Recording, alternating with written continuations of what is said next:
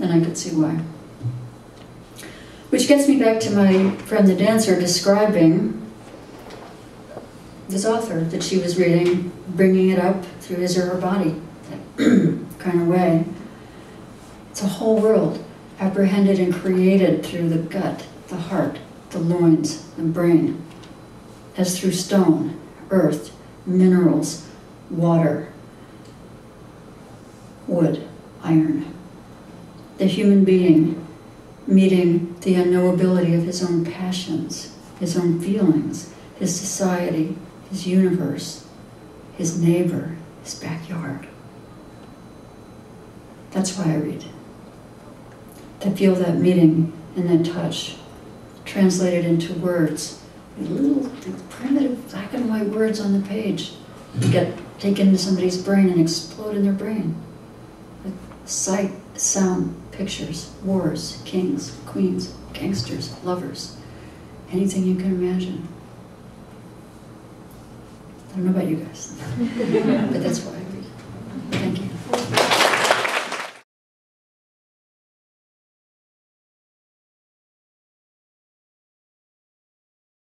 Well, it's obvious to me. I know one really happened and the other one did not. And they blend sometimes. But to me, it's also, this is in my own work. Fiction, an interesting, very good definition by Grace Paley. She said, nonfiction is writing that tells the truth, and fiction is a lie that tells the bigger truth. Also in a book I've had an interesting comment. This is an old story of his, but I'm trying to remember it exactly. The first fiction writer was born when the little boy ran out of the forest yelling, "Wolf, wolf," and there was no wolf. And between the wolf in the tall grass and the wolf in the tall story, there's a shimmering go-between, and that go-between is the art of fiction.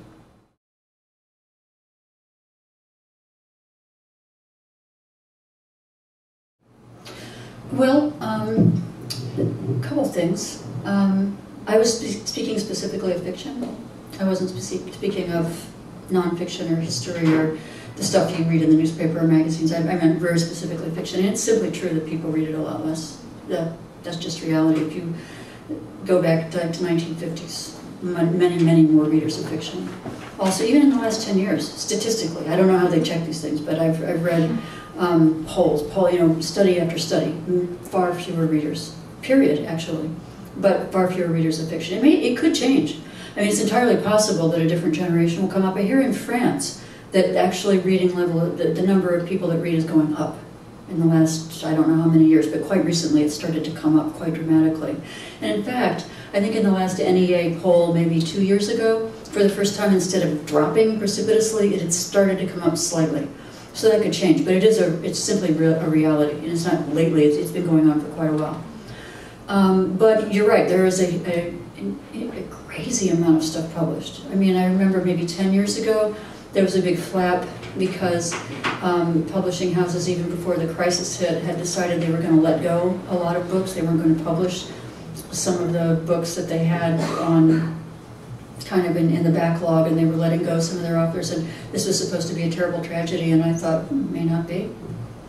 Because there's an awful lot of stuff out there that I don't know why it's published, frankly. And not just because it doesn't sell, because there's no life to it. It's dead.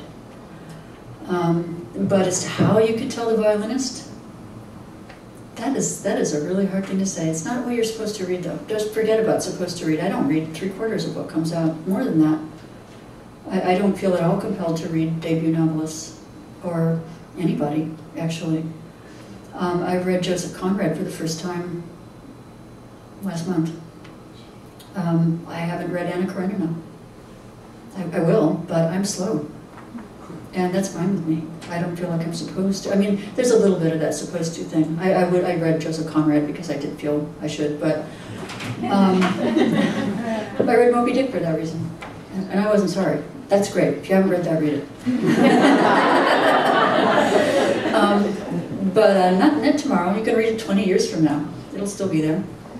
But you just have to listen. You have to attune your listening.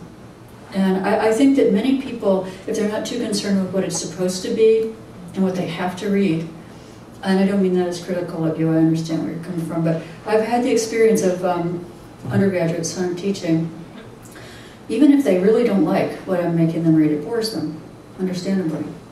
They're being force-fed it. But even so, I feel they instinctively feel its power. Even if they can't take it in on a brain level, I feel they do know they're in the presence of something powerful. I remember when I first read Kafka, when I was an undergraduate, I did love the Penal Colony, but I also didn't get it. And I had to read The Castle and The Trial, and I just didn't get it. And I knew I didn't get it, but I knew I was in the presence of something very powerful. And I knew I could go back and read it later, and I did. Same thing with Ulysses.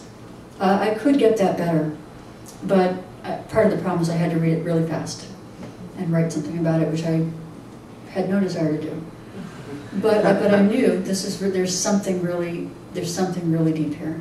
And I read it later when I was 40 and thought it was one of the most beautiful things in the world. And remembered, actually, certain things about it, which amazed me that they had imprinted on my mind, even though I didn't like it.